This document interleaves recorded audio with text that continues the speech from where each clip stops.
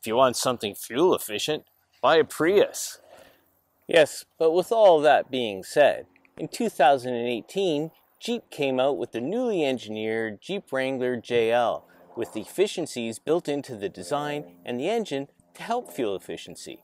Did it pan out that way? Well, stick around and we'll see. How'd I do?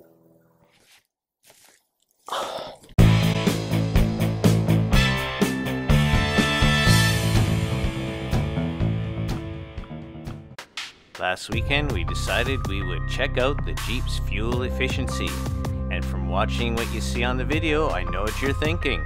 Holy smokes, that's amazing fuel efficiency. So in this episode, let's talk about that. In 2018, the Wrangler JL was released as the new version of the Jeep Wrangler with many improvements. One of their intended improvements was fuel efficiency. Let's have a look at how they intended to do that and if they in fact pulled it off. For starters, there are aerodynamic improvements. A mild rake is added to the top half of the front grille, which was once vertical. The once flat hood now has a bulge, which adds a smooth and continuous curve over the front end. Although these features seem slight on their own, put together, you can see in this visual how the once vertical and horizontal grille and hood are now smooth and rounded for aerodynamic efficiencies. But the aerodynamic efficiencies don't end there. In the Wrangler JL, the front windshield is also raked a few more extra degrees to add to aerodynamic efficiency, in contrast to the more vertical windshield in the JK. Another strategy for fuel efficiency was in the area of weight reduction. For example, the hood, the doors, and the tailgate are all made of aluminum panels to help with reduction of weight and improve fuel efficiency. Then, of course, there are the mechanical improvements, such as the addition of the new ZF 8-speed automatic transmission to assist in fuel efficiency, and then, of course, the upgraded Pentastar with all these improvements listed in this graphic, but the link to this graphic will be in the description if you wanted to read more. Before we start looking at some fuel efficiency numbers, I just want to explain what we're looking at here, and this is a 2018 Jeep Wrangler JL Sahara Unlimited with the 3.6 liter Pentastar and 8-speed automatic transmission.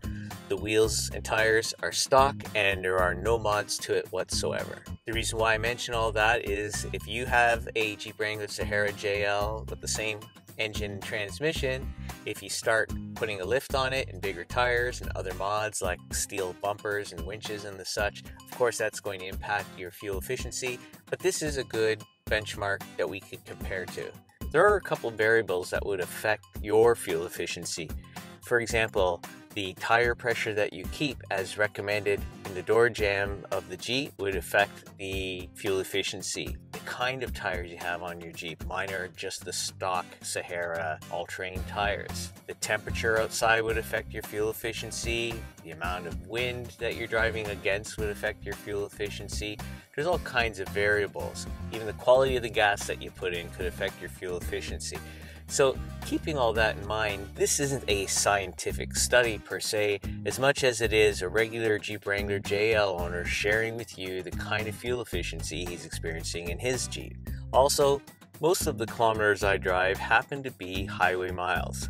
Keeping that in mind, that would temper perhaps the kind of fuel efficiency results you might get in your Wrangler. So let's have a look at what our numbers look like. So here's the main central dash display, and it's showing us some interesting information. It's showing us 9.3 liters per 100 kilometer fuel efficiency since it was last reset. And you can see in this graphic that's approximately 30 miles per gallon imperial or 25 US. The tank is full and it shows a range of 710 kilometers or 441 miles, as it assumes I'll be able to maintain a fuel efficiency rate of 6 liters per 100 kilometers. The Jeep is in drive in 8th gear and the odometer reading is over 100,000 kilometers. Here I'm showing that the PSI of the tires are close to the recommended 36 PSI. And now we're looking at the Trip A display, where it shows I am achieving 9.2 liters per 100 kilometers, or 30.7 miles per gallon imperial, or 25.6 US. And that reading has been taken with 1050.7 kilometers accrued since the last reset of that trip meter. And the fuel efficiency number is still improving on this trip, showing 9.1 liters per 100 kilometers, or 31 miles per gallon imperial, or 25.9 US. What a trip! 9.0 liters per 100 kilometers, or 31.4 miles per gallon imperial, or 26.1 US. This picture is from another trip where I was able to achieve 8.9 liters per 100 kilometers, or 31.7 imperial, 26.4 US. And finally, before somebody calls the fake news police, I have 8.6 liters per 100 kilometers, or 32.9 miles per gallon imperial, 27.4 US. But let's try and understand the numbers here. We have a full tank of gas. I've driven 63.9 kilometers, and in that time I achieved 8.6 liters per 100 kilometer fuel consumption. I don't know how to accurately explain this, but essentially I drove about 64 kilometers in an hour's time, and I drove from Guelph to Hamilton, and that's the fuel consumption. Okay, now with all that being said, I hand calculate my fuel efficiency as well. At the beginning of the trip, I'll top off the gas tank till I see the gas up at the nozzle.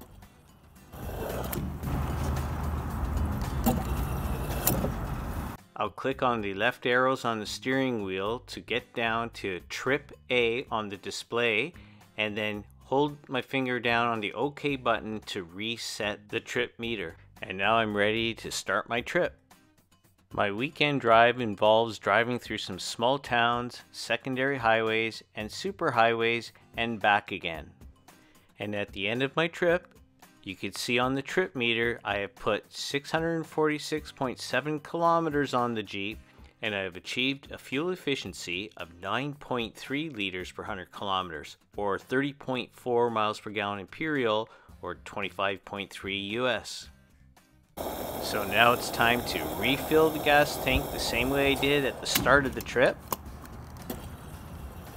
And take note that I used 58.7 liters to do it.